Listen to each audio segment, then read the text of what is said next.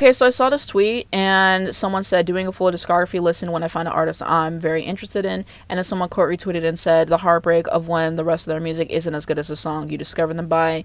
And for a few artists this rings true for me and I wanted to share. First up we got Stevie Wonder. Now I know everyone's about to be clutching their pearls, but this is something I've even told my friends, and like I know it's kind of controversial to say, but basically I got into Stevie Wonder by Songs in the Key of Life, and I also really love his Intervisions album. I liked Music of My Mind and maybe one other album, but every time people talk about this 5-album run, I can never get into Talking Book, and I can never get into Fulfilling This first finale. I have tried. I've went to these albums 5 or 6 times trying to see what everybody else sees. I might have a song or two that I have saved from these albums, but I just can't get into it. I can't. And most of Stevie Wonder's discography, it's just not living up to Songs in the Key of Life and Intervisions. Those are main albums I really go to by him, and like I said, I have another album or two I like by him, but I basically never revisit those, and I just keep going back to the same 2 albums over and over and over again because that's the music that I like.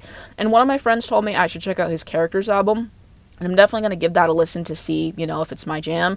But I don't think it's going to be because, like I said, those 2 albums I don't really go up for. And I've tried to listen to the albums after this, like Harder Than July, for example, and also In Square Circle. I don't really like those albums either. So, yeah, I just can't really get into it. I can't. I tried. It's just not. And we got Christina Aguilera. I don't like Christina Aguilera's first album. You know, they definitely were trying to put her into that Mariah bag, in a sense, listening to the album. I just think it's very disappointing. I think it was carried by the singles.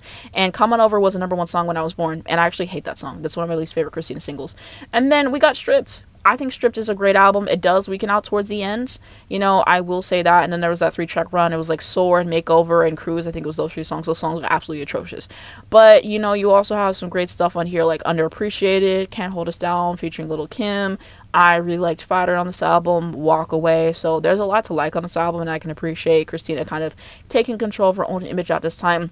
Back to Basics, carried by the singles. I don't really care a lot for the album tracks on this. I got very bored listening to it, and it was just so long. And yeah, Bionic, one of my friends told me, they were like, you have to listen to Bionic, it's one of Christina's best albums. I hate Bionic. I listened to Bionic and I was like, she actually deserved to flop. You know, I get why people are saying Lady Gaga from Shein, because that's what this album was giving. The songwriting on here is horrible, and the album just runs so unbelievably long. I think I had a few songs saved. I like Sex for Breakfast and maybe like 2 other songs.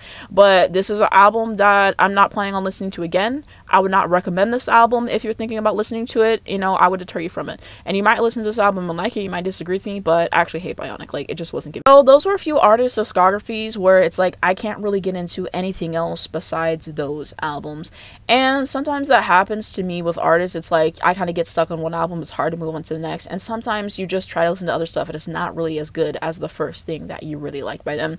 And so I just thought that this was interesting to talk about. Those are 2 examples that came to mind, but let me know, do you guys agree with me? Do you disagree with me? Is there any artists that this has happened to with you, and how did you, you know, kind of navigate that? Did you find a similar artist to them that you really liked? Did it not click for you in the moment, but you came back to it and you're like, I really like this album? Because that kind of happens sometimes. But those are just, you know, some other albums that I couldn't really get into, even though I tried. I know it might be a little bit controversial, but you know, that's my opinion. And let me know what you guys think in the comments, and let's continue that conversation.